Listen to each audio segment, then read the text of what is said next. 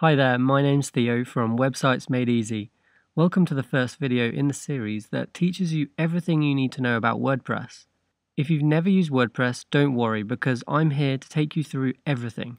I'll guide you from the basics to the more advanced, and soon you'll realize it's really easy. With these videos and my help, you'll be creating your first website in no time. So what is WordPress?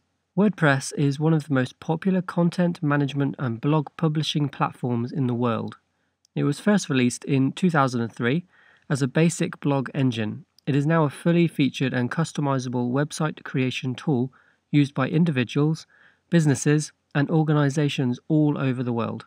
WordPress is completely free and can be downloaded from WordPress.org. Or you can use it without downloading it as more of a blog service at WordPress.com. But as you'll see, not downloading it and using it at WordPress.com really limits you in the features that you can use. So what's the difference? WordPress.org is for people who want to download WordPress and install it as a platform and structure for an entire custom website. This is where the WordPress software is freely available for the public to download. The same goes for thousands of amazing plugins to enhance your website.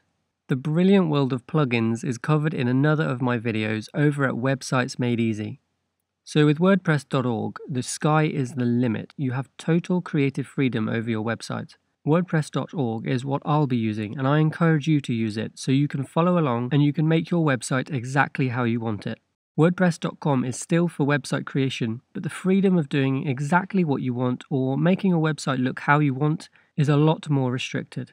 You get security updates and spam protection, all pretty good considering it's free. However, using WordPress.com really restricts you on the features that you can use for your website and how your website looks. WordPress.com does have a few cons. The first thing is your website address won't look professional. It will look something like this: yourwebsite.wordpress.com. You also get ads placed on your website. The website won't be as customizable, and you can't install any plugins, and you won't be able to install custom themes. I really recommend using WordPress.org as you can customize your website however you like, and I'll be able to take you through everything much easier. WordPress technology has been harnessed by thousands, from curious individuals to Fortune 500 companies. WordPress truly is for anyone. If you'd like to learn more about WordPress and how you can leverage its full potential with endless themes and functionality based on your specific needs, join me over at websitesmadeeasy.com.